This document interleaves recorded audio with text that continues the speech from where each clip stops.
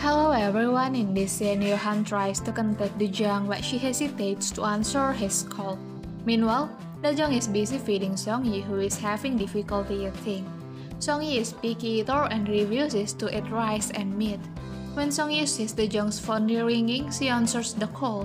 Yohan asks if Seongyi has eaten and she replies that her mother fed her but she didn't want to eat.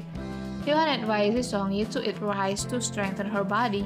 Yohan shows his sweet and caring nature towards Seongyi, being the kind and nurturing father figure.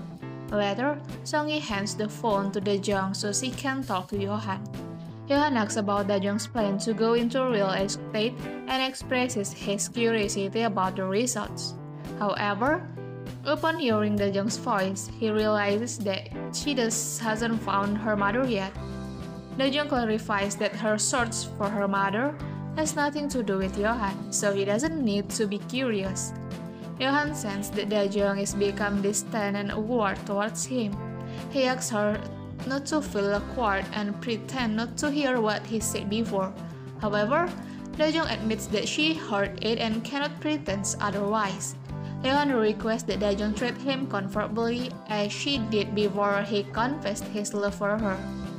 He encourages her to discuss any issue casually with him. However, Dajong is still unable to do so because she doesn't want to think about anything at the moment. Alright everyone, that's the scene for this time and thank you for watching my video.